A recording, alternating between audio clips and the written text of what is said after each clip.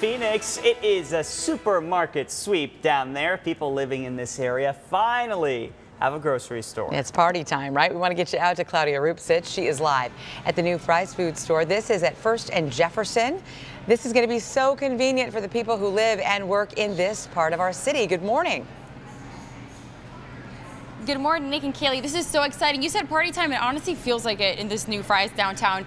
We all know tens of thousands of people work, live, and study downtown. And finally, there is now an option where they can get some groceries. It's almost incredible that a city this big didn't have a grocery store before. But here to talk to us live about it, we have our friend Monica Garnes joining us. You are the president of Fry's. And, we're talking about the impact this will have on economic development downtown. Yes, so we are so excited to be opening today. We are creating 250 additional jobs in the city of Phoenix, and more importantly, we're alleviating decades-long food desert here in downtown. So this really is going to be the cornerstone when you think of downtown Phoenix for the thousands of shoppers and people visiting downtown. So we're really excited to be here and part of this project. Absolutely, and we talked about how there are so many people who live around here, and you chose this location because it is central to downtown Phoenix. Absolutely. I mean, there's thousands of customers within a 1-mile radius of the store. So you have people that will be able to walk here, take the light rail.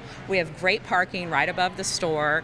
And if you think about the workers that are down here, they have great healthy lunch options now. We have a salad bar, we have Chompies, we have everything that you need that you would find in our traditional Fry's stores located in other parts of the city. I know there's a lot of excitement. Monica, thank you so much for joining us. And as she mentioned, there are a lot of amenities. They have the Chompies, a deli, they have a Starbucks, they have a wine bar, so a lot to come see. Doors open at 8 o'clock this morning, so a lot of excitement. I know it's going to be packed today. Oh, Claudia, we know it. Hey, a quick question for you.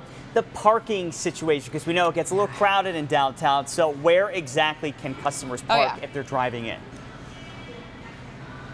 So part of this new development, there's a parking garage attached to the second floor, and it's free 2-hour parking with validation. So it should be pretty convenient. You can take the elevator straight down into the store. Well, they thought of everything. That's great. They really did. Yeah, thank you. We awesome, appreciate Claudia. your report.